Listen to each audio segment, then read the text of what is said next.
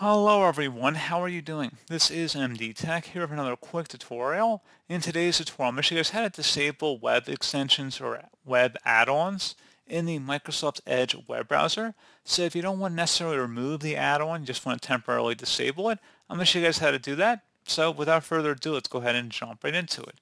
And we're going to start off by opening up the Edge web browser if it's not already open, and select the menu icon up at the top right. Go ahead and left click on that and go down and select extensions. Select the manage extensions button.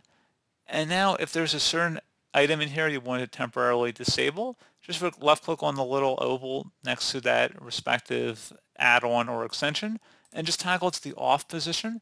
And that's all you have to do. So the off position is just an empty oval, just a white oval with a little black dot in it. And if you wanted to turn that extension or add-on back on, just would left click inside the oval one more time and it should become a blue oval. So again, pretty straightforward process on that, guys. And as always, thank you for watching. Do hope I was able to help you out, and I do look forward to catching you all in the next tutorial. Goodbye.